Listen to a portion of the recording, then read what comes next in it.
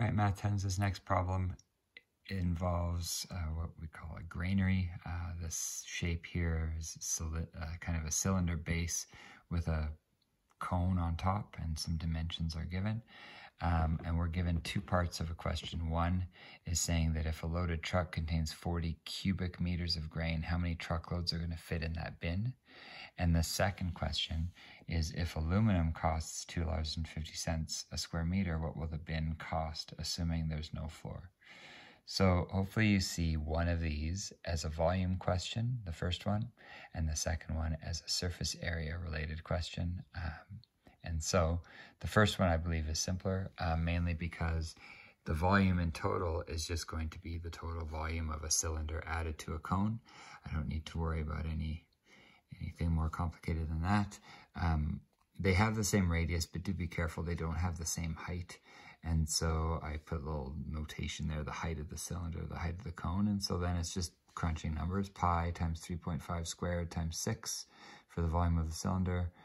1/3 pi times 3.5 squared times 2 for the volume of the much smaller cone. And I find 230.91 cubic meters plus 25.66 cubic meters gives me a total volume of just under 257 cubic meters. Remember that we were actually asked about truckloads of grain, so we do have a step further than that, and that is to say, okay, well, each one truckload of grain contains 40 cubic meters, so 256.57 divided by 40, and we can fit about 6.4 truckloads into that granary. So certainly not 7, 6 complete truckloads, and then a bit more. Okay, the second part of this question is about surface area. Now, the surface area question is a bit trickier because we don't have an entire cone and an entire cylinder to look at. Like, those are the formulas you have on your formula sheet. Surface area of a cone has a base, circle, and then the lateral kind of slanted parts. And a surface area of a cylinder generally has a top and bottom circle and then the rounded part around the outside.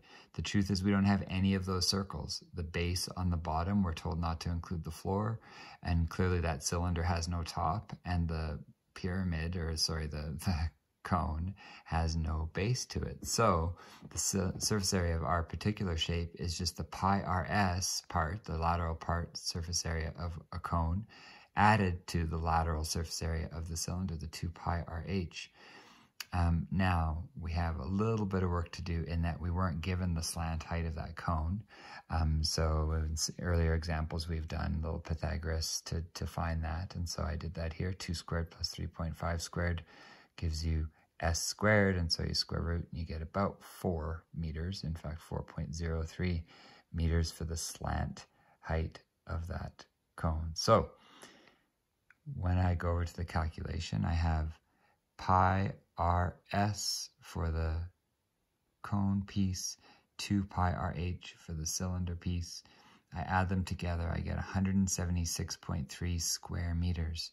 Now remember, this was about cost, and so we do have one step further, which is a fairly easy step, just to take that and say, well, each one of those square meters cost me $2.50, and so the total granary here would cost us $440 and about 67 cents. You know, clearly we did a little bit of rounding as we went along. I tried to keep some extra digits. I don't think the extra penny or two would make the difference, but the idea here is that you find the surface area and multiply it by $2.50 per square meter.